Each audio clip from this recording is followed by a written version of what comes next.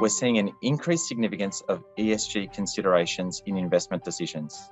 These range from climate risks to modern slavery in supply chains to Indigenous persons' rights, just to name a few.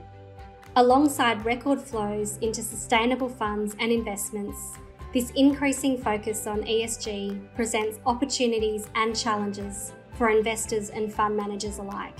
In this video, we'll outline the need to consider ESG in investment decisions and processes, current trends, and our thoughts on how you can best prepare for ESG opportunities and challenges. So summarised into three broad reasons, which are distinct but certainly linked. The first is increased social pressure for accountability and obligation to society.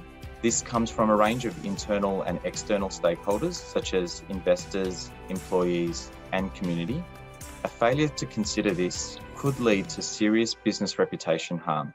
The second is that ESG considerations are desirable to create sustainable value. There is growing evidence that ESG funds have outperformed their non-ESG peers over both the short and long term. This has evolved out of ESG considerations being considered as risk mitigants to now being a driver of improved investment decisions and returns. Last but not least are the legal imperatives.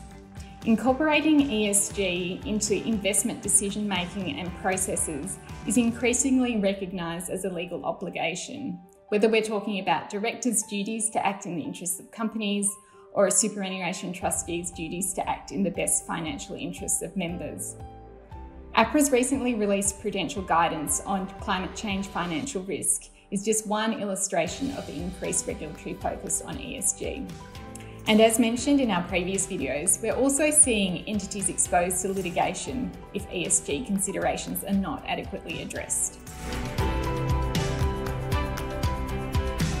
ESG factors are impacting the full life cycle of investments, from assessing the value of opportunities to mitigating risk and seeking to enhance value through asset management.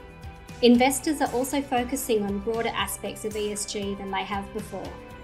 While environmental issues such as climate change have more traditionally featured in investment decisions, we're now seeing social and governance issues such as health and safety, labour rights, corporate culture, risk management, ethical behaviour, and diversity become more prevalent. At a macro level, the approaches to implementing ESG considerations can range significantly. These include impact investing, so that is trying to generate specific social or environment benefits through investing. Negative screens, that is excluding companies who perform poorly based on selected ESG criteria. Imposing obligations on investee entities, for example, to pass through your ESG policies and obligations, and ensuring appropriate disclosure of ESG outcomes. While you might want to be quick off the mark in adopting and marketing progressive ESG policies and procedures, it's important that that approach is founded on a firm understanding of your legal obligations and regulatory expectations.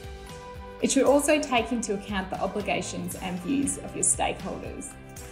These are rapidly evolving, so even if you already have well-developed ESG policies and procedures, now might be a good time to review them. Investors and fund managers need to ensure their ESG policies and procedures appropriately reflect their legal obligations and their chosen ESG approach.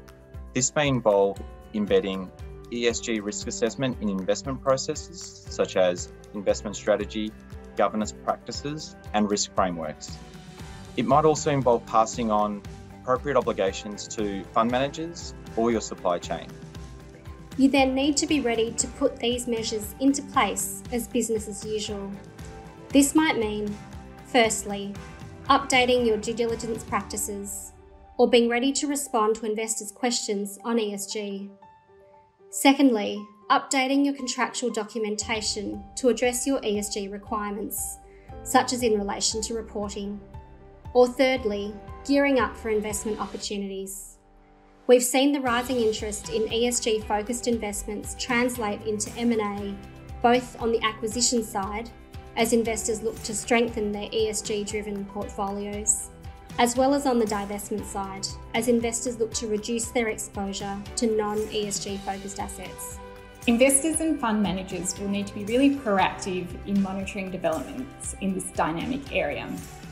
As just one example, APRA is looking at international regulatory developments on linking remuneration with climate change financial risk.